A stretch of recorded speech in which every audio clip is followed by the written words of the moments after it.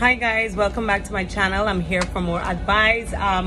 So I heard that maybe 90 or 95% of the population suffer from gallstones, but a lot of people have silent stone. It doesn't bother them. They can eat whatever they want, do whatever they want, and it's fine. Well, that's not the case for me. I, however, suffer with gallstones. I'm supposed to be having a surgery. I'm trying to see if I can bypass the surgery. In the past, I've used things before that didn't work. So now I went online and I did some research, and now I have, I'm gonna try this Vitagall. I don't know if any of you are suffering with this, or you know someone who is suffering with gallbladder problems, and if you guys have any idea of maybe getting rid of them without surgery, or something that really helps, you can leave a comment below.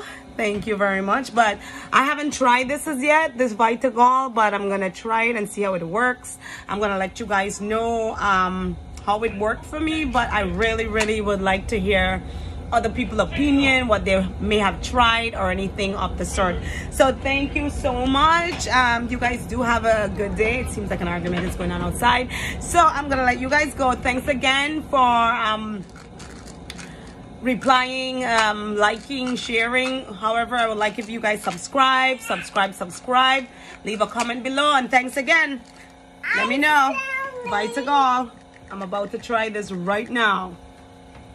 All right, have a good day. Bye, guys.